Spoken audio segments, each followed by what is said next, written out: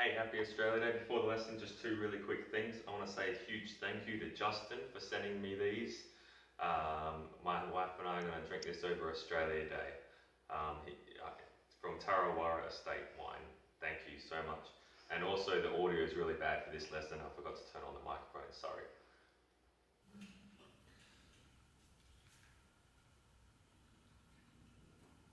Happy Australia Day. I'm just going to show you how to play Holy Grail by Hunters and Collectors. There's a lot of bits to this, even though it seems like a 4-chord song, there's actually a lot. There's the intro riff, there is... You've got the power chords. You've also got the strumming pattern behind that. And then when it comes to the verse,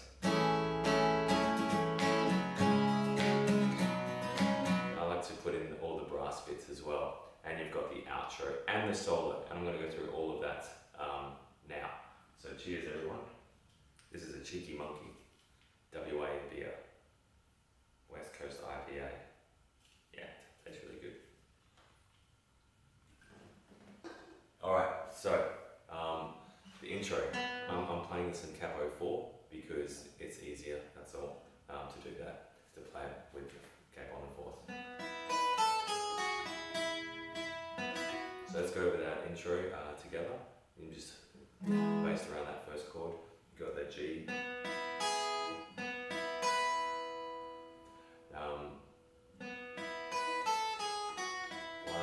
1-1-0-1-3. That's a little hammer on that H.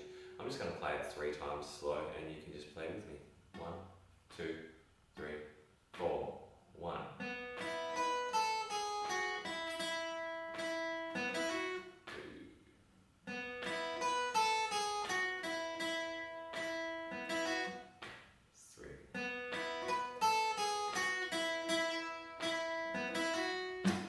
Boom.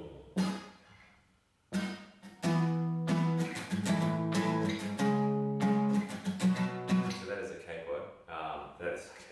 That is a power chord at the 12th fret. It's relatively at the 8th fret, because of capo on 4. So 8, 1, 2, 3, 4, 5, 6, 7, 8. 8 to 1 to 5 to 3. 1, 5, 3.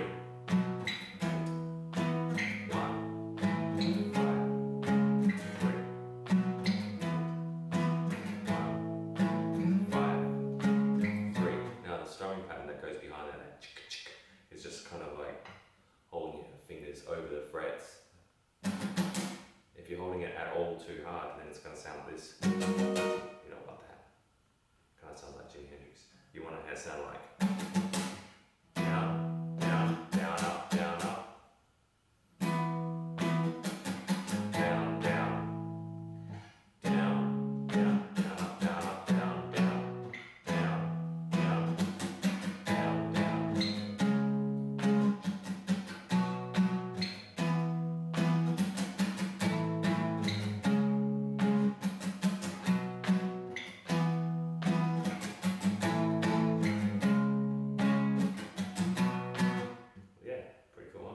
Alright, so then it gets into the verse. Woke up this morning in the strangest dream. I was in the biggest army the world had ever seen. We were marching as one on the road to the Holy Grail.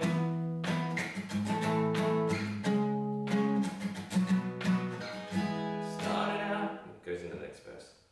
Now let's get to the chorus. Have you heard about the Great Crusade?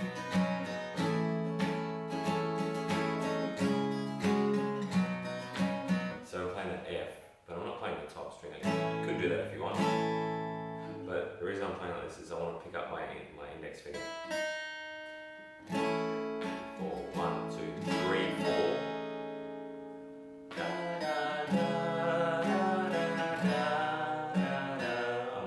Focusing on that melody there, so that F chord. Pick up that finger to the A minor. Now you put your pinky on the 3rd fret.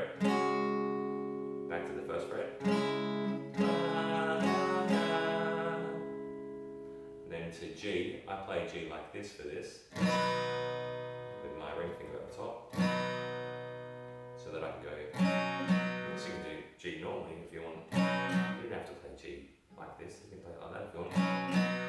I'm actually not playing that second string, I'm muting it with my bottom of my finger.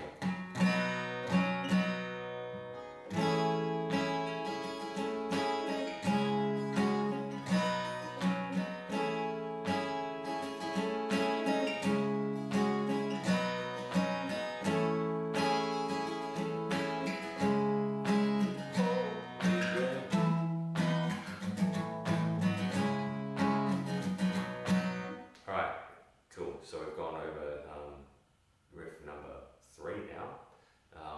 Let's go over the breakdown. You know I've been searching B flat sus2. You gotta bar that first fret, not the top string. You can if you want, but 3 and 4. Fingers 3 and 4 go down on the 2 middle strings. Been searching for an easy way to escape the cold night day. I've been high, I've been low, but I've got nowhere else, nowhere. That's right, it comes in the where. But I've got nowhere else to go. Which is a pretty cool little thing he does. I like his timing. Alright, so let's go over the solo now. Sounds like this.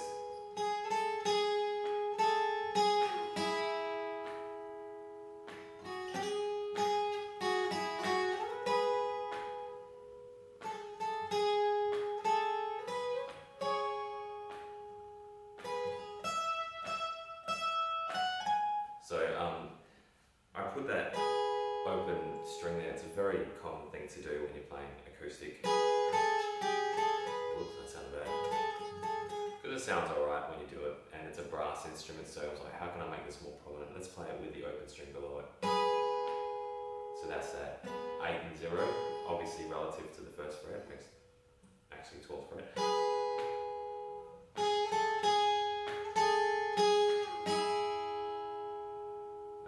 All I can do, because it's not a difficult solo, I'm not going to go everything, I'm just going to play it a few times, 2 times. Let's play the solo twice together. You see that tab up here somewhere. 1, 2, 3, 4.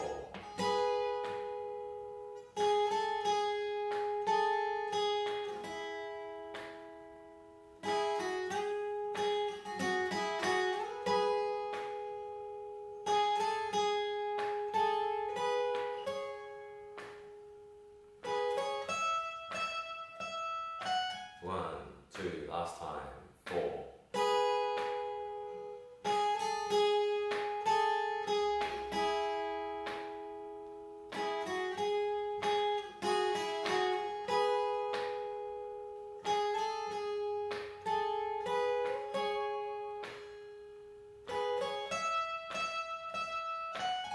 It gets back it up.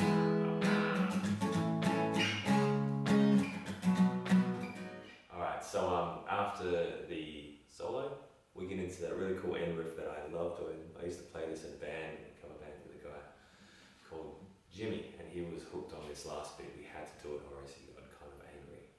Where it goes yeah, I'm a fool for the Holy Grail.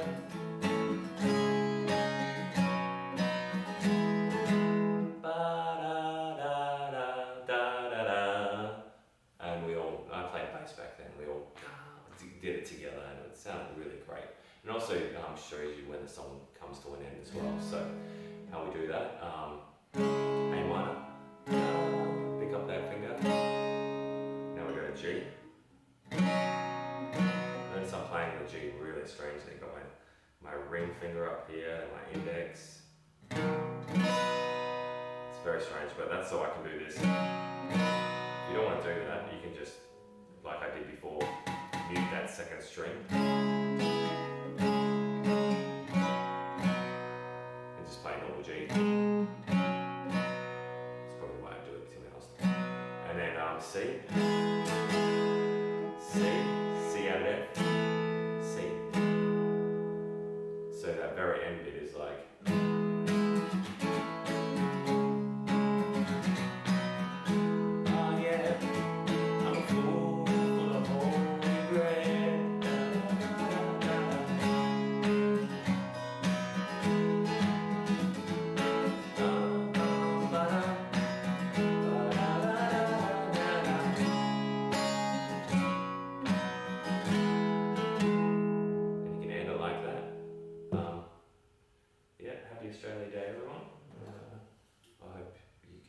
that whole song out and you have a really great barbie.